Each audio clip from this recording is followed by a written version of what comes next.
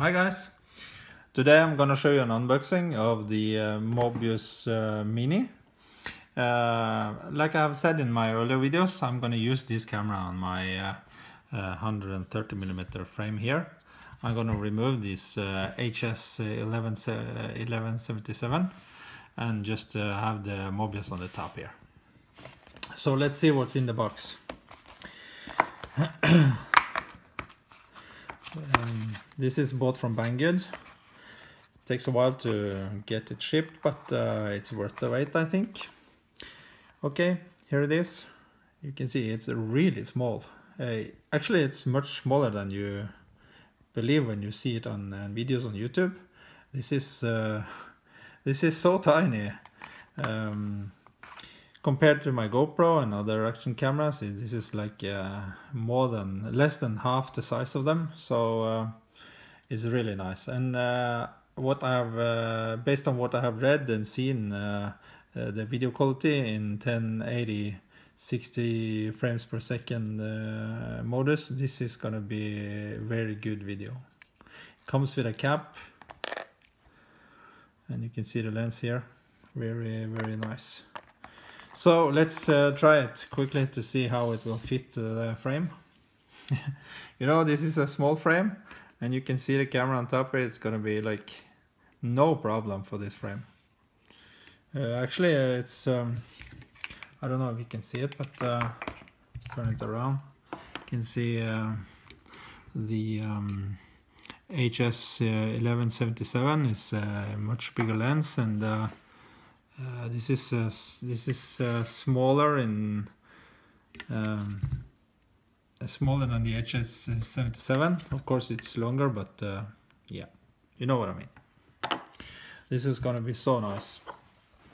For what I have read about this one, very good picture quality, and a lot of things can be adjusted, and so there should be a lot of possibilities. So let's look further in the box here. Looks like a face. You see that? Quite funny. Inside here some cables and stuff.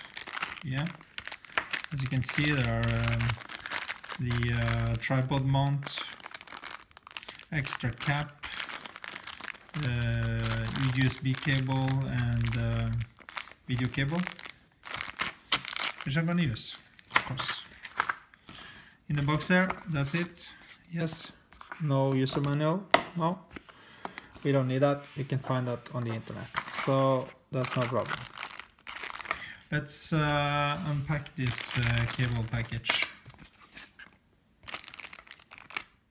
Yeah, like I said, USB. This is the most important cable. It has the USB, and on the output of this cable we have power and video. I guess this one is video and the other one is audio.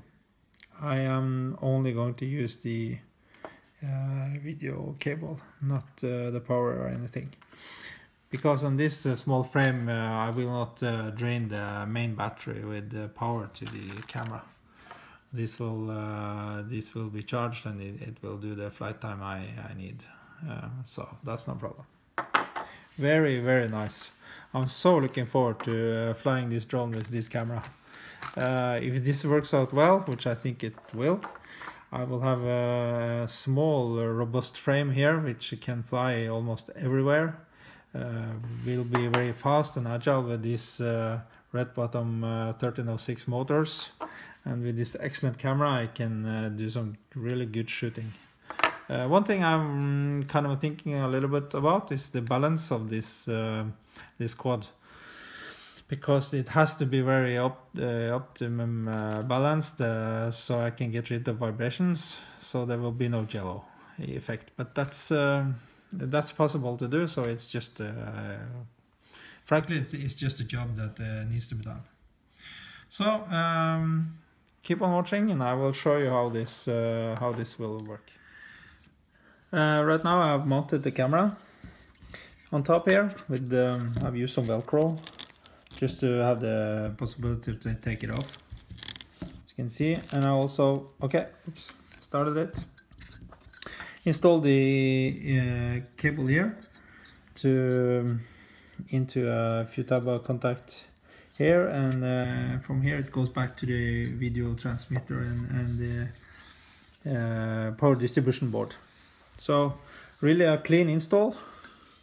As you can see, it's really small.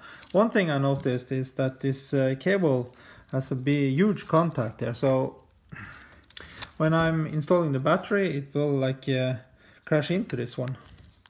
I have tried to fly it, and what I had to do was to get a good balance in this quadcopter. I had to move the camera a little bit forward.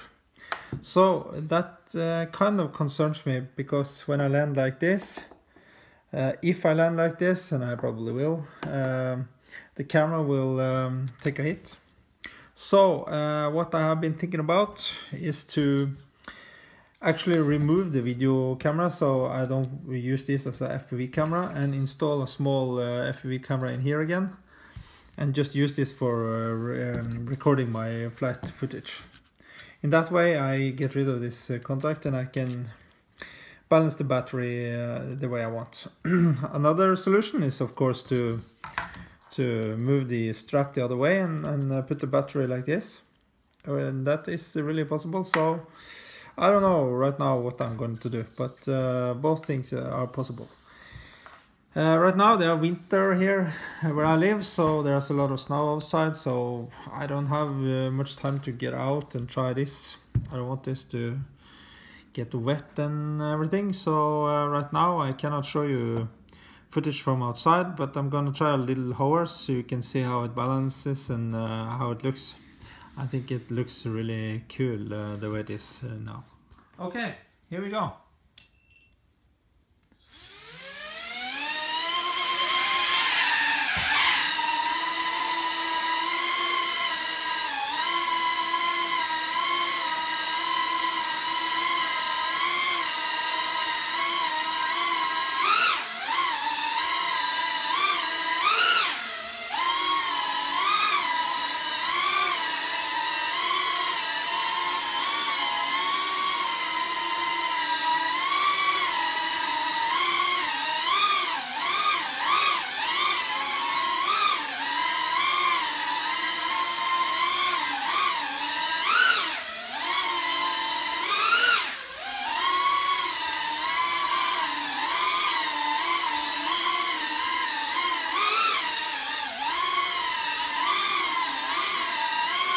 Works really well.